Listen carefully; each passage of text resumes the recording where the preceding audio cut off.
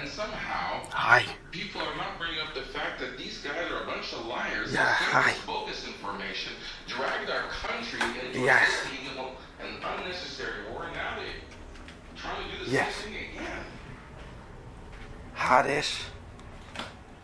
Tampa. It's just amazing that these people lied so much, dragged our nation and our military and our armed forces into an unnecessary war, in a series of unnecessary wars that haven't accomplished anything. Look at Iraq. All the things that they promised did not happen. Not only did they lie, but they failed in their plan.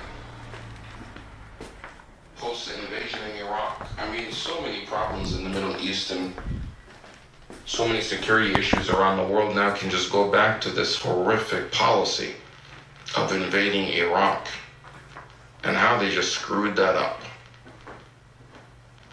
Not only did they destroy the country, killing hundreds of thousands of people, civilians, and killing and causing the death of thousands of our own American soldiers unnecessarily. They destroyed that nation, which was ruled by a horrific dictator. But people will tell you today that Iraq back then is actually better than Iraq today. Iraq back then did not produce ISIS and have Al-Qaeda on its soil.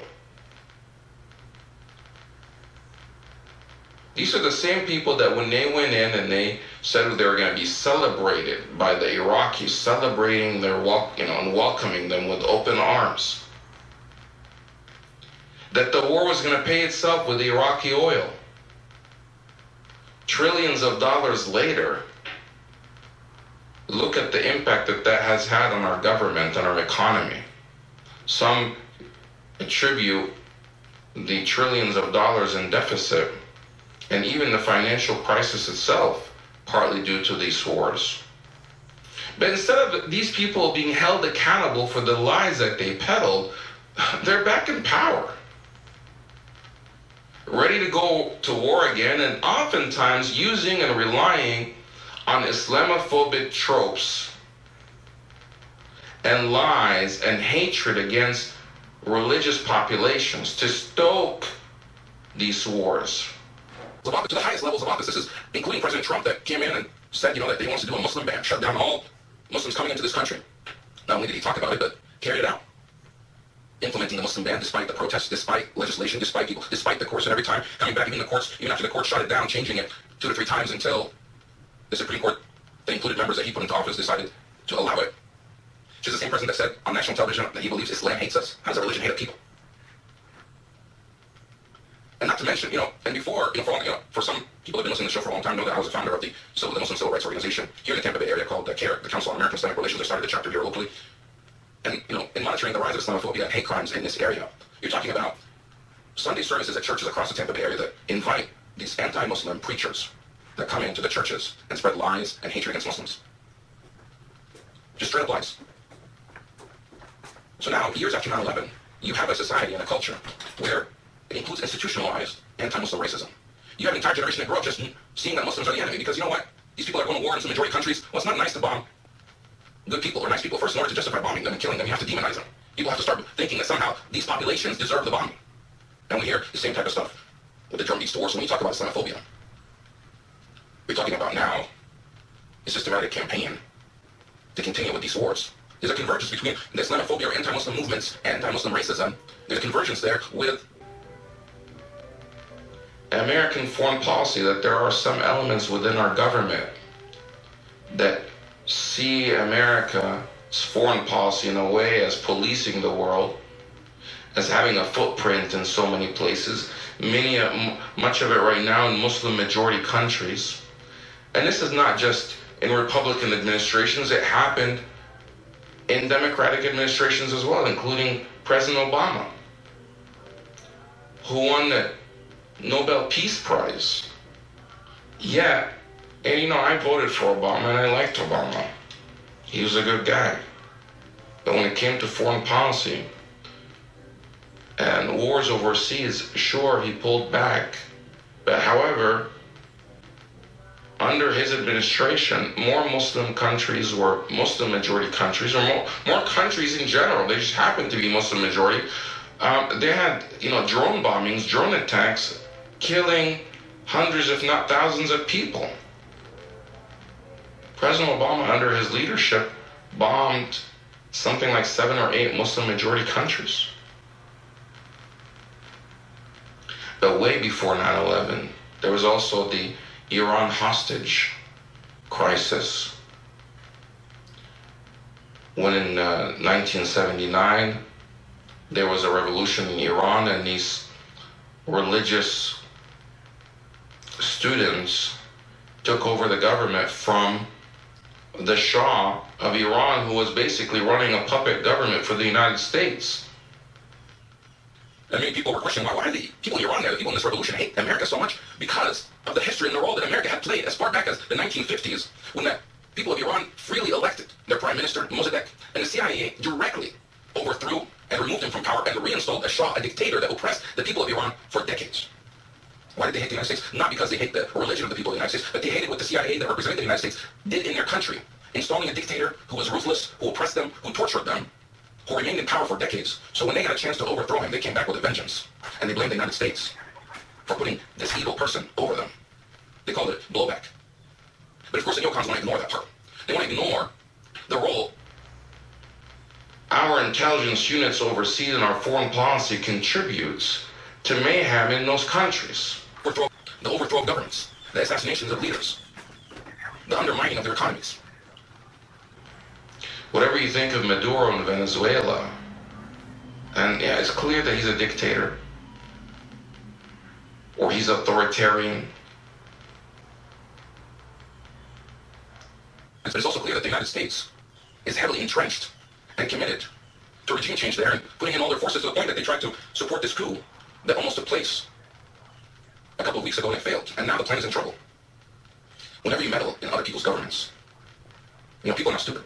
They react. And the people that reacted in Iran, it wasn't because of their faith, it wasn't because their religion said, go out and take American hostages and do horrible things and trade hostages and use them as a trading bargain. That was just because it's human nature. You bomb people, people want to bomb you. However, these neocons, when I go on television and say, well, no, the Muslims are different. They're not like other humans. They hate us because we're free. This is the thing they've been selling since 9/11. That somehow people in Muslim countries hate the United States. They envy the United States. They hate it because America is free, and they don't want America to be free. Come on. Muslims don't hate freedom. The people, and including the criminals, well, we can't get in the mind of terrorists. But some people have. Authors like Elon Pate and others that have analyzed why do terrorists commit terrorist crimes. And most of the time, not all the time, most of the time it has to do with political reasons, and a lot of it, most of it has to do with their country being invaded or occupied.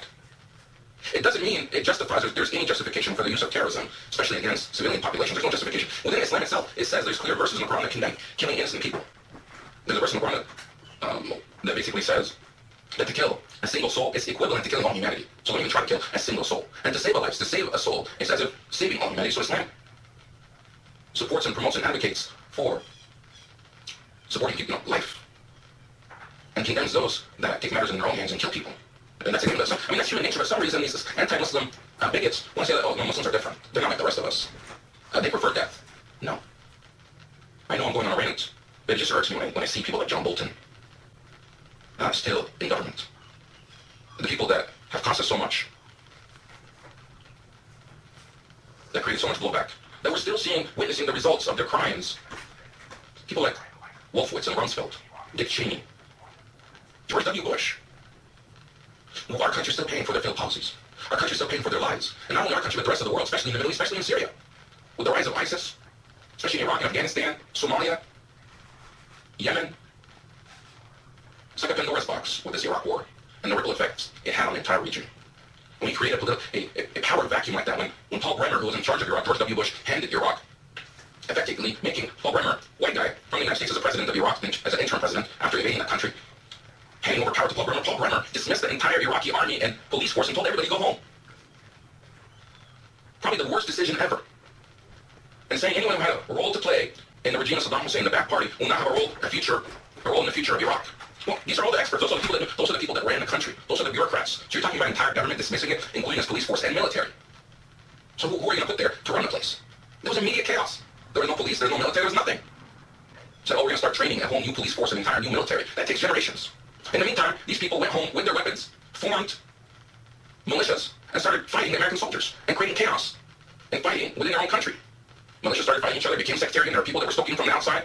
With this power vacuum in place, groups like Al-Qaeda in Iraq emerged, which eventually became ISIS. Where did ISIS come from? Iraq. Al-Qaeda in Iraq. They renamed themselves into ISIS.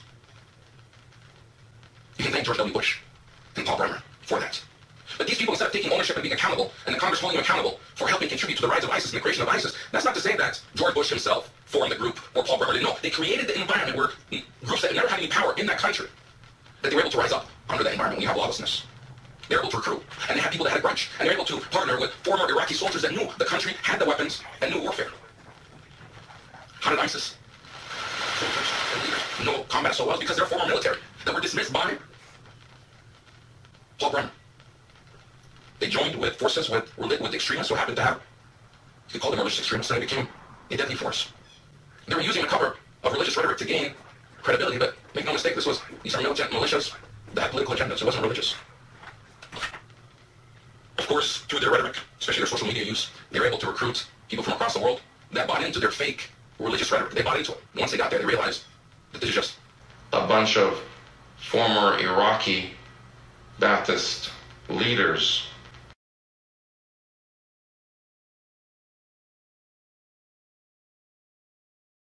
that have adopted religious rhetoric and they have a political agenda, not religious. We can go to the phone lines at 813-239-9663, 813-239-9663. I say all of these things, and as I'm sitting here, I'm watching on television our images in the newsroom here of Chelsea Manning, who's been released from jail. She's subpoenaed to testify next week. Because of Chelsea Manning, we know about the atrocities that were committed by our American soldiers in Iraq. Abu Ghraib, you remember Abu Ghraib? The horrific images that came out of there, the evil, systematic campaign to treat these captives. If people were radicalized and became evil, it was in places like Abu Ghraib. When you treat a person like an animal, like a dog, and you smear them in feces, and you rape them in front of other inmates, and you take images of them to humiliate them, and you shock them with electric wires, and you sleep deprivation, and you keep them naked all the time and treat them like animals, guess what happens? They become animals. When those people get out, you think they're going to love the United States? You think that they're going to love what the United States soldiers did to them while they were in captivity? And if they react in evil ways, the same ways that they were treated while they were in prison, it had nothing to do with their religion. In fact, the people that did not react in evil ways, it was because of their religion that they were able to discipline and contain themselves not to react violently. We have to remember what happened in Iraq so we don't allow the same thing to happen in Iran. And I don't have any love for the Iran regime. I've seen what their role was in Syria. I see what their role is in different parts of the Middle East. But our country going to war with Iran will be like Iraq 10 times. The mayhem that it will create in the region. Who ends up paying the ultimate price? It's the people. The people of Iraq, the people of Iran.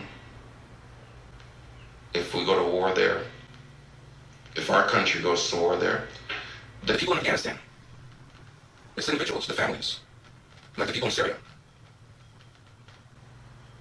Of course, we're bombing these countries over there. The war is not happening here in our soil. But a serious question, when you bomb people there and kill people there, do you think that makes us more safe or less safe here at home? When you launch drone attacks by drone operators that are operating here in the United States like a video game, bombing and killing people thousands of miles away, do you think that the children of those people that were killed are going to grow up to just ignore what happened? Are these policies making us more safe or less safe? Well, you can just look at the statistics. We have more terrorism today around the world than ever before. Our phone number is 813-239-9663 and our email is dj@wmnf.org. You can email us. Mark sends an email saying, good morning. Hey, I wanted to say thank you to both of you for hosting this program. You've taught me so many things and opened my eyes to realities that we have never been exposed to anywhere else. Hope you both are on the air for as long as it's good for you because you're doing so much good for all of us. Thank you, Mark, from Brandon. Yes, we'll enjoy the weekend. I don't know what it is, but maybe it's because I'm fasting. I can't eat. It's Ramadan for us. This is the 5th day. We have another 25 days. We're fasting. Starting about an hour, we stopped eating. You just can't eat after 5:35 a.m. Today will start at 4 a.m. and then till sunset, which is about 8:05 or 8:08. Now, I know by the minute because when you can't eat until sunset, you know when sunset is. You can't eat or drink, and people often ask, not even water, yeah, not even water. So, fasting from food, water, from everything, you can't consume anything. And it elevates you in certain ways. But I guess you have a different perspective and a different type of energy. It's kind of hard the first couple of days to adjust to the schedule. And of course, not having coffee in the morning. But you get used to it, and it just becomes ordinary. Our phone number is 1-323-99663, and our email is dj@wmnf.org. Somebody sent a message, no, Ahmed, it wasn't religious, it was financial. It wasn't because of religion, it was because of money. That's what he's saying. Charles sent in a quote, which I'll read a bit later. I'm going to go to our phone line, so we've had some people that have been waiting for a while. Thanks for waiting. Mick, go ahead and you can call us 813-239-9663, and our email is dj@wmnf.org. We're going to go to Hadish in Tampa. You're on True Talk. Assalamu alaikum. Wa alaikum salam. Yes, you said a lot trying to unpack this. It's really like the last of the text says that about money. It's a war of cultures. I don't think anyone would consider someone that shoots up innocent people a Christian any more than they would consider the Rothschild Jew.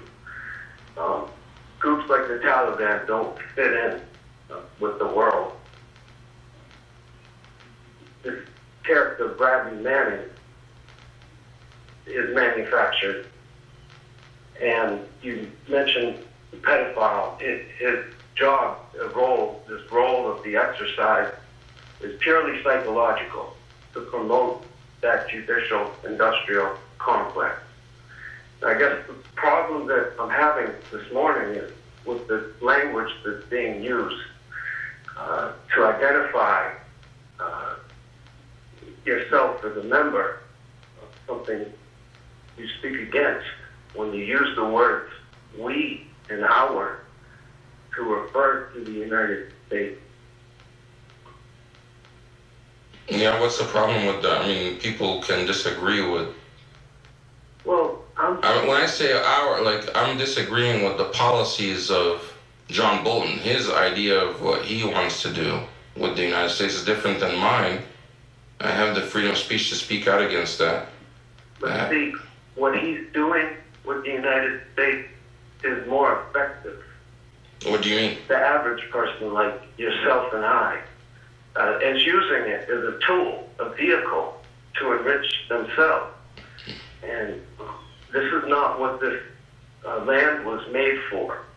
So I denounce the United States and... But are you a U.S. citizen? I'm not against the United States. I am just not going to support the United States. But are you a U.S. citizen? Are you living in this country? I was born in the United States, but I didn't sign up for it. But you pay taxes, yeah? I mean, are you paying taxes? In grade school, because I must have known better. It wasn't how I was raised. But when you look around and see, sometimes you have to choose which way to go. So you're just staying neutral?